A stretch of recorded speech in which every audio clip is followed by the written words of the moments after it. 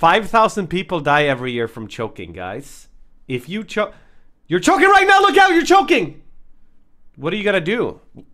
I mean, if there's someone else there, you might go and run and find them. But what if you're by yourself? Here we go.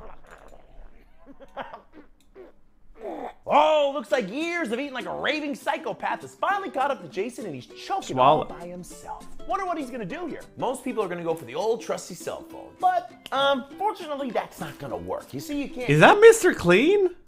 You can't call 911, and text the 911 is only available in certain areas, so you're gonna have to get this baby out yourself. What you need is a chair, a table, or a countertop that you're gonna fall on.